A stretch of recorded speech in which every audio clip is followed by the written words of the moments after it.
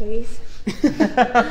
I'm assuming this is being photoshopped before it gets published, right? Yes, there's going to be heavy filters. And we're looking at Just think of you. RuPaul Yes. Series 1. Ah, a nice bit of that. That'll be the filter. Great. Right. So hi, I'm Philip, by the way. Hi.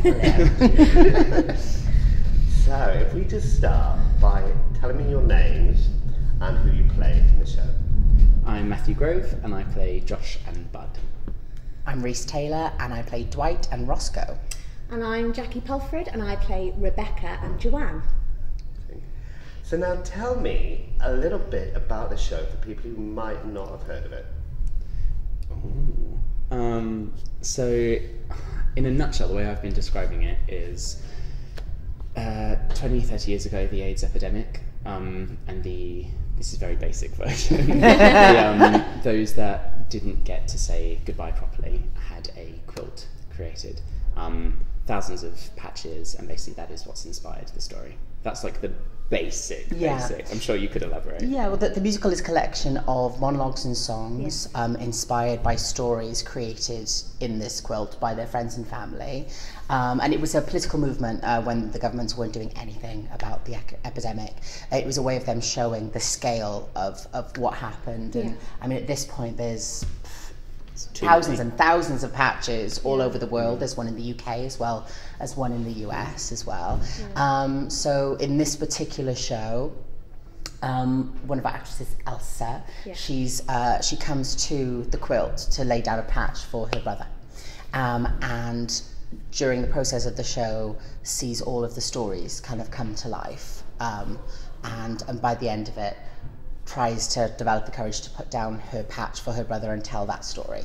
And it's, I think that the overriding thing is that it breaks down the misconceptions about AIDS, because a lot of people think that AIDS only affected the Hispanic community and the gay community, and obviously that's not the case. So we relate lots of stories that are about women who contracted it from, haemophilia, or passed on through their husbands, through casual sex, or drug users. I mean, we cover all of those stories, but also in funny and joyous ways, as well as with strength and sadness. Well, this is the thing. Ultimately, it's a celebration of life more than isn't it sad everyone died.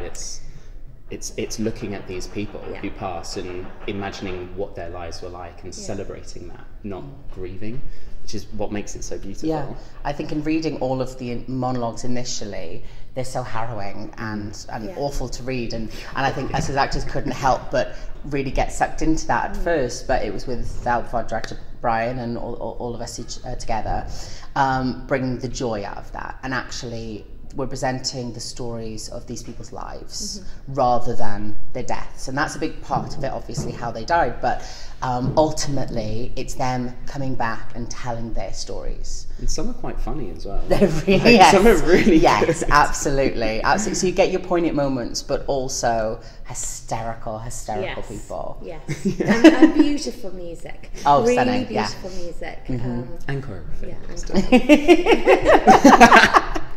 Yes. And have any of you seen the show before or knew any of the pieces? I remember when I was in drama school when I was like 16, I got handed the soundtrack, the original London cast recording, and I didn't know anything about the show. I've never seen a production of it, but I remember being obsessed by the music, and I think it was the first time I'd heard a musical that tackled that subject. It was just before I'd gotten Rent, so that as well dealt with it, but this one was exclusively about that epidemic and just listening to the stories through the soundtrack, which is beautiful. Yeah, it's very life affirming, and although it deals with quite heavy content, there's something for everyone to take away from it, and I think in today's times as well, it's nice to be reminded that we should celebrate life despite all the challenges we're facing. We have to hold on to each other, and we have to celebrate what we have, and we have to enjoy our lives while we're here. Really, stop worrying so much about things, or maybe stop dwelling or stop hating. Actually, give with love. And that's what we want to do, actually, in the show, is give with love to the audiences. And they seem to be it's a very timely receiving show. that really well. It is really timely, because it's one of those shows that people come out and it gives them a sense of perspective. Yes, really, and kind of brings the best out of people. Yeah. You know, it's like the most terrible things that happen in the world can bring the best out of humanity. And the show also explores the people who cared for these people who were afflicted, the friends, the family, the loved ones. Absolutely. All the songs are from the perspective of the people who were left behind. Yeah. And then remembering their loved ones. And some of them had never met before. It was just happened to be, you know, a nurse or someone who just decided, I'm going to help all these people because nobody else is going to. Yeah. Amazing. And how many are in the cast? 16 all in all. 16. Yeah. Yeah. Each one of us do two.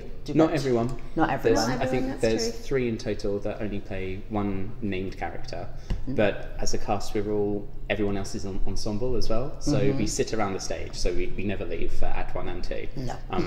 So even though you may have like one monologue, you're not done, because you're always there and you're always present, and even if it might just be moving a prop, you're doing it with a purpose as a character in somebody else's scene. And then, like I said, it's a very heavy ensemble. Even though there's 16 of us, you've got 2 named characters, but then you're playing so many different stories in everybody else's story.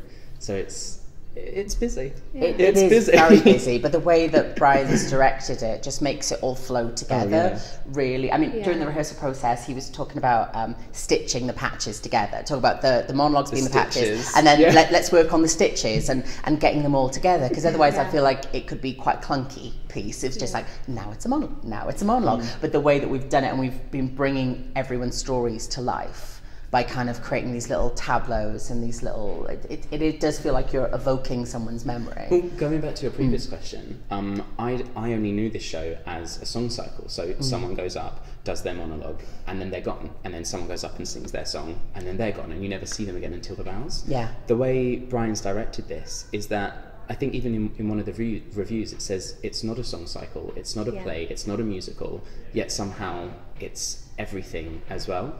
Because I don't know, I'm assuming the audience must feel the same as me watching on the side. At no point do you think, oh, okay, that person's done.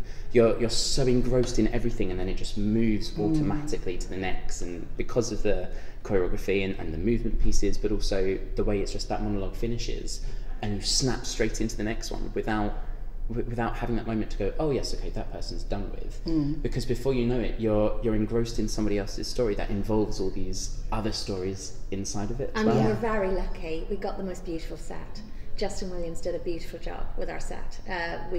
And all the sound that was done by Henry Brennan, our lighting. I mean, we have the most beautiful set to play with, and that was the final piece in the puzzle for us, because that really aids the telling of the stories, and people are, it's breathtaking when you arrive and see it. It's so simple, so simple, and quite stark at times, which is reflective of what's happening. But in other ways, it really reflects the different storylines, the lighting particularly. So I think even for that alone, to see that is beautiful, really, really well done. And it's a joy to stand on it and play with it. So we have not only fantastic cast members, but a really lovely set as well, and staging. Just a whole creative team, I think, actually. Very lucky. Yeah, absolutely. But they've really allowed the stories to speak for themselves, which is great. The set's really simple, but it means that it's not distracting away from anything by these kind of big set pieces, or it's just the story and the actors and the way that Adam choreographed it. It was very much never wanted it to feel like you're watching choreography. Apart from when it's absolutely meant to be. but even the actual choreography, like the dance moments, are, in one way, they're slightly obscure from nowhere, but then when you realise that you're seeing it through the eyes of the character Judith, the one who's coming to terms with putting down the patch for her brother, you start to realise that it's got to a point where she's seen too much, and she needs to snap out of it, and she needs something fun. Which is where this obscure dance number comes in. You're like, and for that reason, it all instantly just makes so much sense. Yeah, absolutely. And the second she's happier after seeing that, she's ready to move on to the next piece and keep growing with all the stories. But the rest of the way it's choreographed during the whole show, it just feels like human beings up there. So you never feel like, oh, I'm watching a musical. You just feel like, oh, I'm watching people, and everything is very heavily choreographed, but you wouldn't really tell that because it's just flows. Exactly, it's just being human, just moving from A to B, and sometimes that's what it needs. Amazing. And what do you hope an audience will take away from this show? There's a lot that people are There's going to a take lot. away. Actually, I think everyone can take away something a little bit different. I mean, we've had people in fits of laughter, in floods of tears. At the end, we're able to have a lovely celebratory moment and actually see the audience. And there are some times where I want to reach out and just be, are you okay?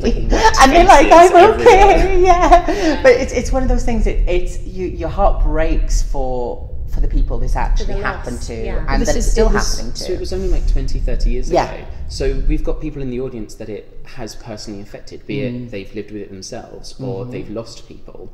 And once again, there's someone who's come to see one of the first shows tweeted about how this Elegies, or our version, is one of the first stories that he's felt so connected to a brother and sister act, because it reminded him of his own family. So that alone, like myself and Elsa were so touched by the fact that he felt the need to let us know how touched he was How by accurate it. your portrayal was. But then I mean, in the cast, we've got people playing punks, angels, queens, like literally all the different types of, like, we've got a Chelsea boy as well, so we've got aspects of everyone. We've got a woman from South Africa, so it really is like, sounds so corny, but it's a show for the people. Yeah, but I think everyone can see themselves represented in one of the characters, because everyone's so vastly different. But I think it's so important to keep telling these stories, because I think we see in every generation a little bit getting lost every time, or at least there being a distance, especially within the LGBT community. You know, you see a lot of younger queer people who are coming into this world and not really looking back. They're only looking forward and not realizing the hardship that happened before and what. And again, we do say this at the end. We make a collection for the Make a Difference Trust, and we do tell people at the end, you know, there's a huge misconception that this is a problem of the past, and it's not. There are more people living with HIV in the UK than ever before. So what we're trying to do with this show is remind people that this is a problem that's ongoing. One other small thing from that as well is that we don't have a quilt in the UK. There is a quilt in the States, but we don't have a quilt here to remember people that have been lost from AIDS. So I think it's nice that we have our own little quilt here at the Union Theatre to honour and respect that. But a lot of people that leave say that they take away a lot of learning, but they take away a lot of joy as well. And happiness. Mostly, we've just seen tears of happiness. Well, the show ends in a party, that's joyous, isn't it? The show ends in a proper party, and we go up and we get the audience. And we celebrate life. Celebrate the lives that have gone, but also celebrate the lives that live on. Yeah. Incredible. You've capped it all. That's I'm not sure about the quilt thing though. Yeah, there is one in the UK. It's smaller, so just maybe not put that bit in. Only because there wasn't until recently though. There wasn't until recently, because I know it's a lot smaller, but I know that they did an exhibition me. at Westminster Abbey. Oh wow, really? I think they actually laid, because I remember like Channel 4 did a series. I'm so happy because I didn't think there was one. Yeah, and they so sorry. Can we ask that question again? Yeah, can we do that record again? Nobody died at Stonewall. No, every time we talked about it, I thought, no, there's just one in the States. Because I think I asked somebody, sorry, this is a side point. Yeah, I asked somebody, is it only in the States? Where can I go and see it? And they're like, no, it's just in the States. And then, because I think I saw it they did a documentary on Channel 4 when they did their Pride season. Amazing. And they did one about the UK AIDS epidemic and stuff, and they talked about the quilt, and they actually laid it out in Westminster Abbey on the floor. So it's not as big. It's not as big. It's in storage now, I believe. I need to make inquiries about that. Because I thought there wasn't one. We'll find out. Exactly. Oh, but people can still add names to that quilt, and absolutely. That's gorgeous. So that's the people who are still either going through this illness or have people who they've lost through it. They can still contact the quilt charity and add their own patch still to this day. I didn't think we had one. There is. I hope I'm right on that, but yes. What we talk about, educating gays? Education mama. Thank you. I'm so sorry about that.